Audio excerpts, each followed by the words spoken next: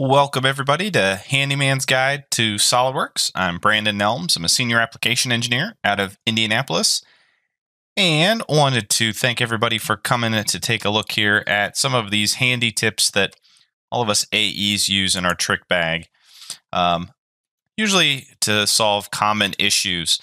Similar to a handyman, right? Any good handyman's got a few go-to tools that they're going to keep with them at all times, because we know in a pinch, you can take care of really any problem and at least fix and stop the hemorrhaging, maybe, to make sure that you can go back and fix it the right way later at some point.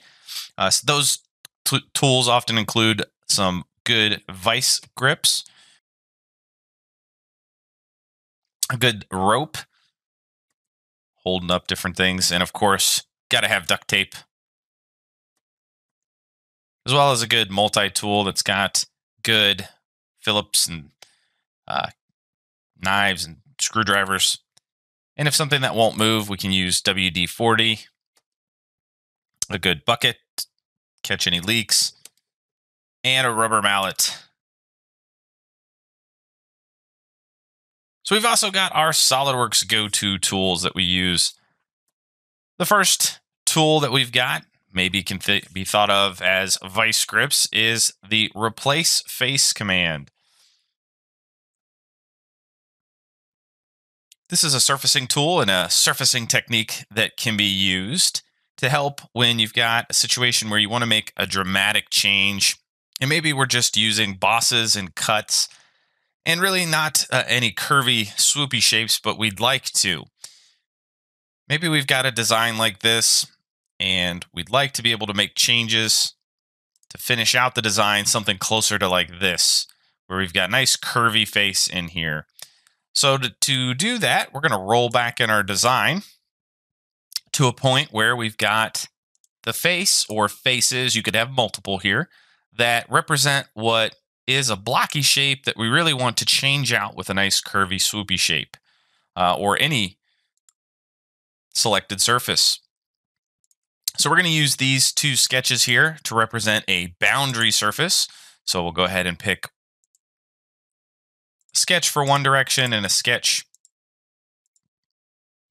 for direction 1 and a sketch for direction 2. And we've got this great boundary surface here that represents kind of what that shape is going to be. Now, what you'll notice is that we've got some area where that face doesn't all the way extend out and some that it cuts through. So we really won't get a complete shape if we just use this for a cut with surface. What we really want to use is the replace face command. So the replace face command, simply select a face or multiple faces that you want to change out. So like this face, we want to be replaced with this new boundary that we created. And we click OK. And we've got this entity now all switched up, nice and curvy and swoopy. And we didn't have to change up our design too much, just a couple of features in here, rather than going all the way back to the beginning and figuring out some extra bosses and cuts and extrudes. We could do it with a simple surface body. There are a few things to watch out with this tool. Is when you replace face, sometimes you can lose reference entities. Like in this case for our counter bore holes, we've got a sketch that we need to edit and change some of the relationships. So this will happen with replace face from time to time. You can lose reference entities, but no problem. We can reattach those quickly and easily.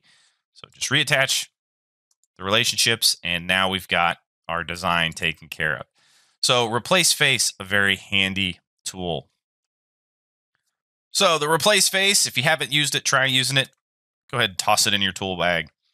Another great tool, we might have the need for some rope. Now rope is very versatile. It's a very versatile tool, and so is the delete face command. So let's take a look at our design here, and maybe not only is the hole we had to reattach here, we want to change this hole style.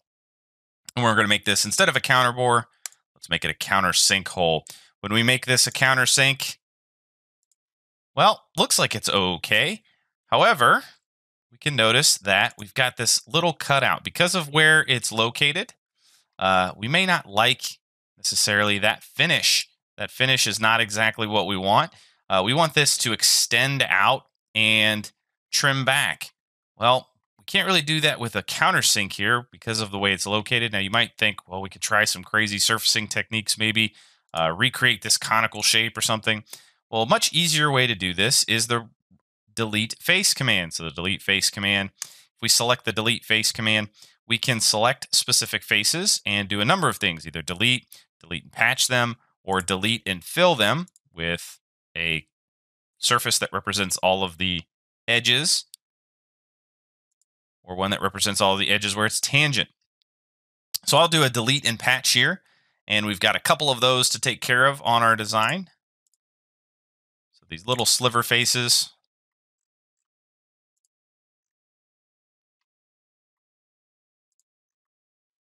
Delete and patch. And there you go. Nice and cleaned up those edges. So we took care of those edges very quickly and easily. And our design's taken care of there. Now the delete and patch command is even more versatile than that. We can see you can actually even use it if we roll back in our design here.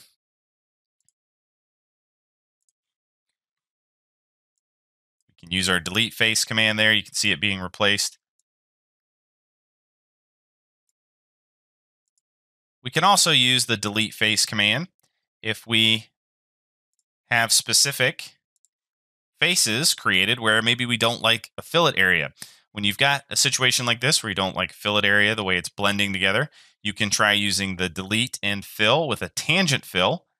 Sometimes that might give you a better result. So maybe I like that result a little bit better. Now the delete and patch, or the delete face command, is extremely versatile because beyond just deleting and patching or deleting and filling, we can use it to actually just delete the faces altogether. So maybe in this area, delete them all together and leave an open area like this, and then use a boundary surface to represent the way that I want to fill those together. So you can go even further with delete, the delete face command as well. So it's very versatile, much like a rope. You can tie all kinds of knots, use it. It's a very versatile tool. So let's go ahead and put that in our SOLIDWORKS Handyman toolbox. The next tool in our Handyman toolbox is duct tape. And for us, for SOLIDWORKS, for me, I always think of the duct tape. Very versatile. I love duct tape. Use it all the time. Not necessarily the perfect patch, but it can get me out of a lot of jams. And the duct tape of SOLIDWORKS, in my opinion, is global variables. Global variables, very powerful, but can also be used to help us where we cannot capture design intent with dimensions or relations that are connected. Things like up to next or through alls. In this situation, we've got our lettering that was put on our design here, this lettering. And this lettering was done with a number of different thicken commands. So some surfaces that were trimmed up to represent what we want this lettering to look like. And we used the thicken command for those to join everything all together. And the first time we do it, no problem. Unfortunately, these do have to be individual commands. We can't do them all at once. So that means we've got dimensions associated with each one of these. And what's neat is if we select one of these and we try to edit this feature, we can try adding a global variable here. So we could say equals, and then let's say air quote a air quote for a global variable. And SOLIDWORKS says, no, I can't do that.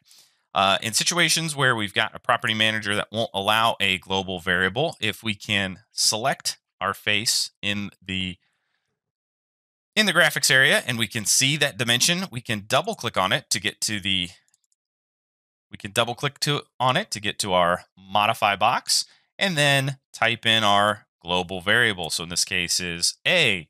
If we want to create a global variable from scratch, we can use and type in whatever global variable we want and say create new global variable.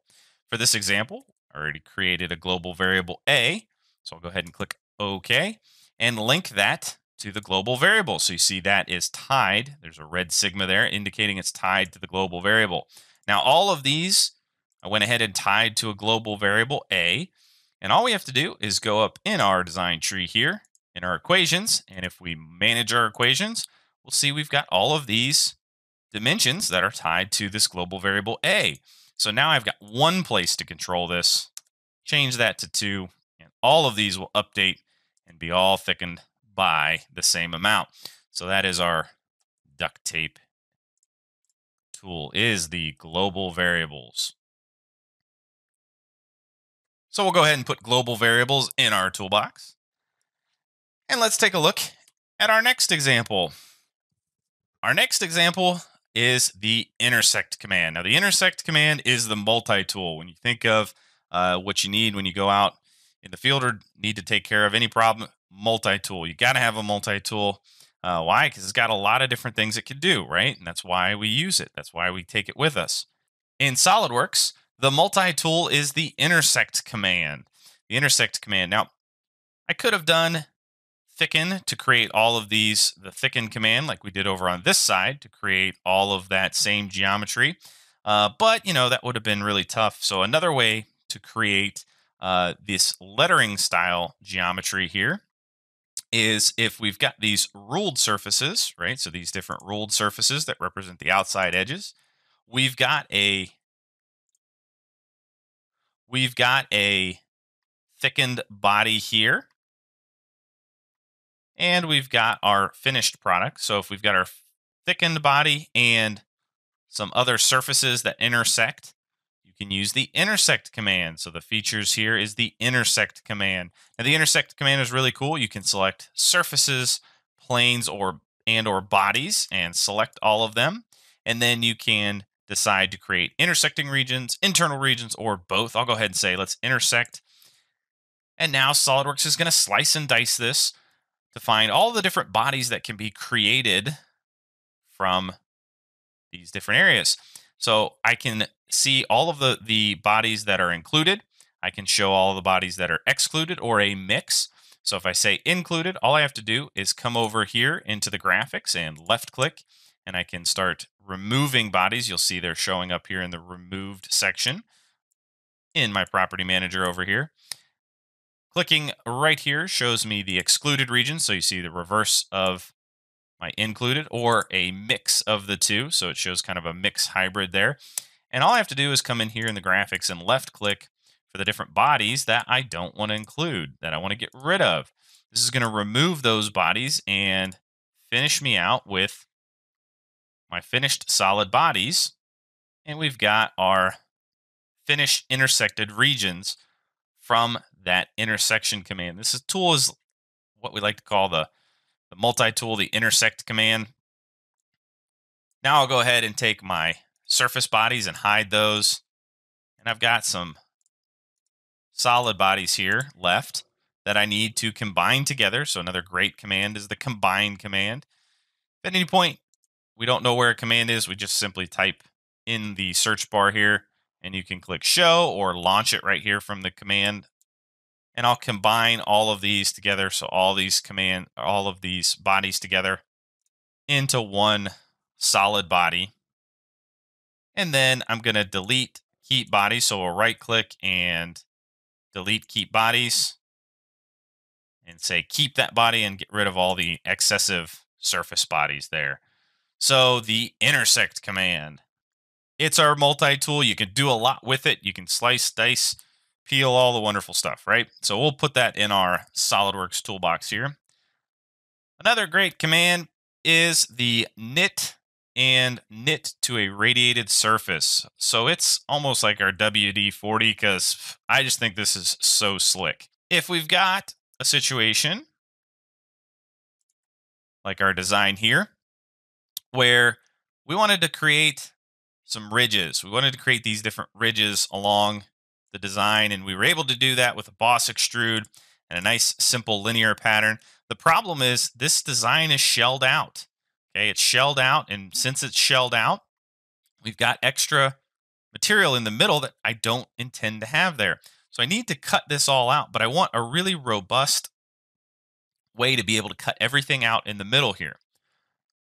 Well, if I go back in time here to a point in the design, first thing I'm going to want to do is to create closings to all of my openings here. And you can do that with our surfaces tools and select a planar surface, which is all I did here, which was creating a planar surface where I pick multiple edges that represent the closing. Okay. And then now what I'm going to do is I've got my nice clean bottom the way I like it. So I'm going to create a radiated surface. So I'm going to go into Insert, Surface, and Radiate. Now I'm going to radiate from relative to the bottom face here. So that's relative to the bottom face. And I'm going to radiate along one of these edges. I'm going to radiate along one of these edges. We'll use our top surface here. Along one of those edges and propagating it all the way around, tangent, flipping the direction to the outside, maybe making this a little bit bigger, and creating a radiated surface. So here's our radiated surface that represents the bottom. And we've also got these caps. Now here's the really neat part of this. When I have a radiated surface, if I use the knit command and I go to knit, this is almost hidden in a nice hidden gem. We use this all the time, is that we've got our surfaces to knit to. If you knit to a radiated surface, all of a sudden you get this opportunity for seed faces. So you can select seed faces. So I'm going to select the surfaces that I want to knit to, which are my openings and my radiated surface. So there's my radiated surface. Now I've got my seed faces that got populated because I knit to a radiated surface. And now all I have to pick is one face. Any big face will do. And I go ahead and maybe select merge entities here. Click OK. And I've got this surface body. This surface body now represents the whole inside cap. If I ever change anything, add additional faces, put a cutout through there or something, it'll always be the same. As long as this face right there remains intact, this radiated surface is going to help me knit everything together underneath the hood there. So now that I've got that nice radiated surface,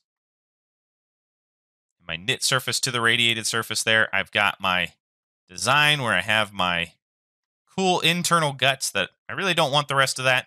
So what I'll go ahead and do is use the cut with surface and select my radiated surface to cut down with that surface.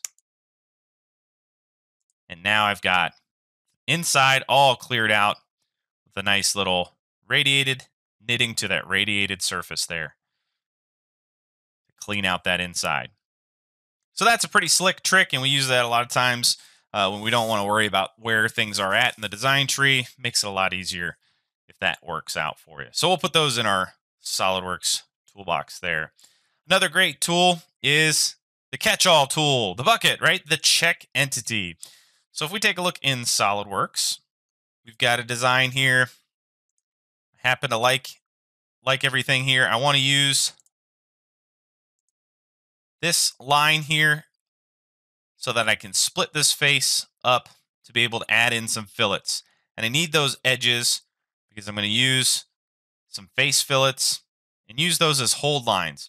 So earlier in the design, I grabbed an edge right there and converted that over for this sketch entity. And I'm going to use that for a split line.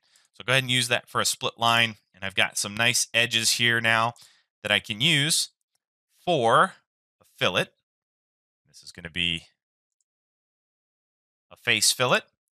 And I'll pick to fillet from that face to this face. And we'll make a nice curvature continuous with some hold lines. So we'll select this edge and that edge. Looks like it looks real nice. Going to work out well. We'll go ahead and do the same thing. Face fillet here, picking this face and that face. Curvature continuous. We're going to do hold line again. And we'll pick this edge and this edge. And it doesn't want to work. And we have this happen. This ought to work just fine. I know how curvature continuous face fillets work using a hold line. This ought to work just fine. Well, maybe I can trick it. We'll maybe try a no tangent propagation. Still can't trick it. It's not going to work. Nothing about what I've done here seems off. So what's the catch-all at this point? The catch-all to make sure to keep myself intact is to go to the Evaluate tab and run a check. This is great for imported geometry as well. We can run a check to see if we've got any problems. So we're looking for invalid faces or edges. go ahead and click check. We've got some faulty faces here. Okay. So we managed to make some faulty geometry in this area. So we got a faulty face here, faulty face there, and a faulty face there. Now, what has likely happened is that during that converting of that edge, we probably have a little tolerance issue there. And so we've gotten a little greedy. Got too greedy with our split line. And instead of using the full edge from a previous point in our design, we need to go ahead and create a much simpler sketch where we're connecting these points at this juncture here and using a spline where we have tangent to edges here. Now that is multiple splines put through there where they're all tangent. And that ought to work a lot better. So let's go ahead and try that with a split line on this. That seems to work. Let's go ahead and make sure the face fillet works with a hold line on both of those edges. That seems to work. We'll go ahead and do another enter key to repeat that command. Picking the edge here for a hold line. Look at that. Works nice and beautiful. So we'll go ahead and repeat another fillet.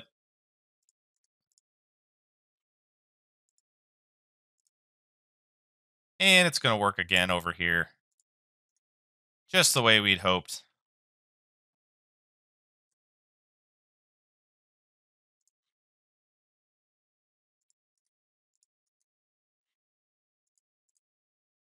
And our last hold lines through this final part of our filleting. But the point is that we wanted to make sure to use the check command. Usually we should be okay, and we shouldn't have a problem when we're creating geometry. But every now and then we can run into a problem where something just doesn't seem right. The check tool will help us to make sure we've got good geometry that we're working with. So the check commands are catch-all. Make sure we're going to go ahead and put that in our SOLIDWORKS toolbox here. Now the last handyman tool, you got to have it, right? And that's the rubber mallet. Sometimes you just got to force it into submission, right? And for SOLIDWORKS, that's the split and combine tool. We're at a point right here where we've got a design very close, very nearly done. But I want these ridges to be on the other side of my design here. Okay, I want them to be on the other side of the design as well. So that was created with a pattern and a sketch and a whole bunch of work that I don't want to do again. So instead, what I'm going to do is use a plane to represent where I want to split this part up between that plane and my front plane. I'll go ahead and use my split command. And I'm going to cut this part up. So I'll chop this part up. And you can see we've got multiple bodies. All you have to do is select into the graphics here, and you can see it's cut here, and that's going to cut this body out. And now I've got two different bodies. So I've got a body here and a body there. And what I'll do is I've got my body here that I want to mirror. So I can mirror a body on this face here. And we'll do a body mirror across. And now we've got our body, similar ridge across the top here. And we can now use our combine command to join everything all together. So we can add all of these together into one solid entity, making that super fast and easy, but really forcing that in to finish the design out rather than go back and try and split this part in half and really do that function when it probably should have been earlier in the design. But remember, these are the handyman tools, and it's never necessarily what we want for our finished product, but gets us out of the jam. So we've got our combine and split command that we'll put in there into our SOLIDWORKS handyman tools. From a SOLIDWORKS perspective, if you want your handyman tool bag all set, make sure that we have our replace face command, simply selecting multiple faces or one face, and we can replace with a different surface body. Really helpful to change the dynamic shape of your part. We also want to be able to use the delete face command. Remember, it's a very powerful tool to get rid of faces and replace those faces with either filled in geometry or leave it open as a surface body that you can then create other surfaces to knit all together. We also want to use global variables. Global variables help us to make sure that we can connect other design intent together. And it's really that area where if we don't have everything all set, we can connect them all together. Our handy tool of intersect to be able to chop up multiple parts. If we've got bodies and surface bodies and planes, we can chop it all together and decide what we want to keep, what we want to get rid of, and use that to create multiple new geometries. Remember our slick tool, if we've got a bunch of internal things we want to get rid of, we can use our knit radiate. So if we knit to a radiated surface, we get that option to use select seed faces. So the knit radiate, very handy in our toolbox. Of course, probably our catch-all, one of our most important, check to make sure that we don't have any geometry problems. Anytime we're working on a situation where something just doesn't feel right, doesn't seem right, using the check to make sure that the geometry is clean is often a really important catch-all. And lastly, our split and combine. At the end of the day, when we need to fix and finish up geometry and we just can't get it done with going through and editing a design tree, sometimes we just got to force it in there. So splitting up a part, working on a localized area, and then combining it all back together gets us that final design. So hopefully you guys all have now a much handier toolbox